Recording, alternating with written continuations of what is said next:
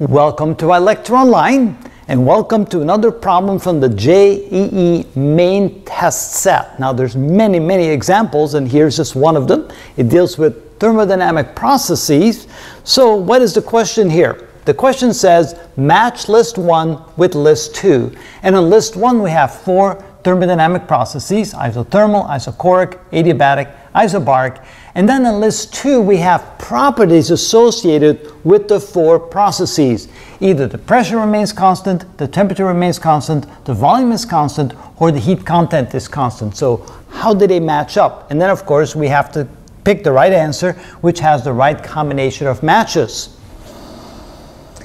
It's very easy to get confused with all the symbolism. So to make sense out of things, I like to mark each of these with the state variable that they're associated with that remains constant. For example, isothermal, the temperature remains constant. Isochoric, the volume remains constant. Isobaric, the pressure remains constant. Now for the adiabatic process, we know that there's no heat exchange, so heat going in and out is equal to 0.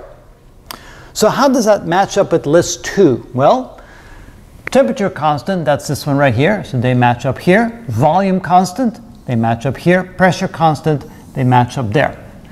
What about the fourth one, adiabatic? It says heat content is constant, which I don't think is quite right, because there's no heat going in or out. But in the adiabatic process, when the gas is doing work, heat from the gas is utilized to do the work, so the heat content of the gas actually goes down. So since it's the only one left, I'm sure that this matches this, but it seems to be incorrect. But at this point, who cares? We need to get the problem right. So now what we're going to do is, for A, isothermal, we have either 2, 1, or 3. Now isothermal matches up with 2, so this one is correct, and this one is correct. So at this point, we know that A or B can be correct, but C and D are already eliminated. We don't have to go through every one of them. We can just go one at a time and eliminate things. How about for B?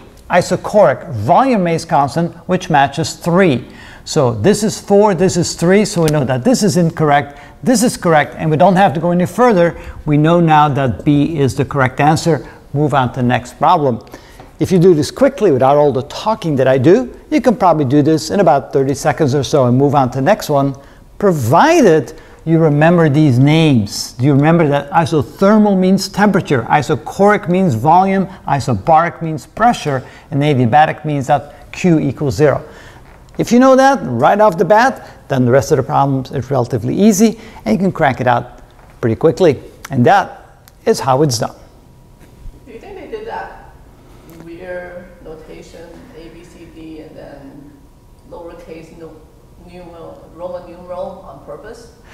I think it was done on purpose. I think it was done to confuse people. I'm looking at it like, wow. Yeah, when I first saw this question, I was thoroughly confused, and so I had to find a way through the confusion of all these numbers and letters, and doing this is what kind of saved me, and then it became easy. But without doing something like that, a little trick, you can very easily get things confused. So that's how it's done. Doing that, having problems like list 1, list 2 is something I grew up doing when I was taking tests in Taiwan. So you grew up doing these kind of tests? They didn't have A, B, C, D choices at the end. We just have to make the lines. You make the lines, yeah. And then that was it. But making the lines is all I ever known.